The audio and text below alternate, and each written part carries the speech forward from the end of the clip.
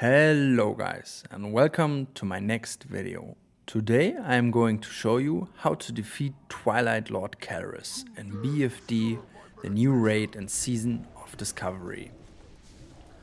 As you can see, directly when the fight starts, the rogue and I go into the boss. Why?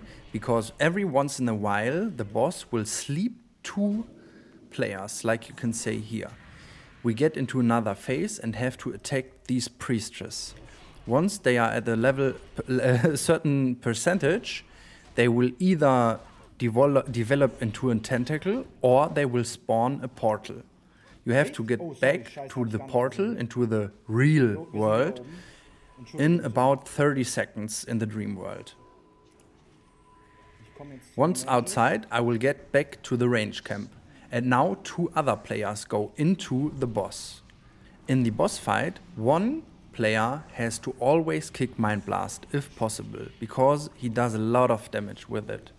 Once I'm back at the range camp, as you can see, we all stay together and move to the left or to the right, where the void is not hitting us. At 35%, Kelris will get enraged.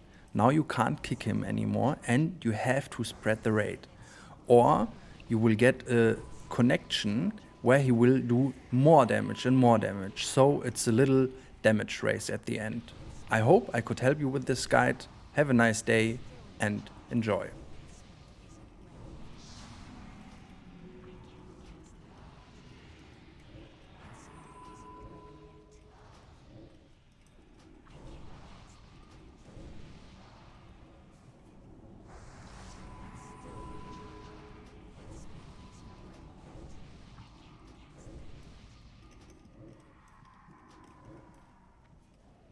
Oh, okay. Ach nee.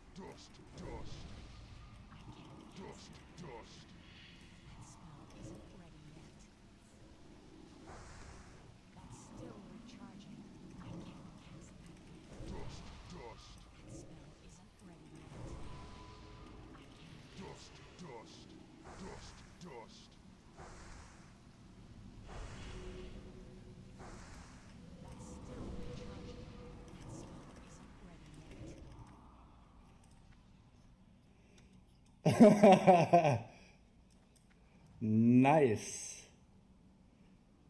Ey,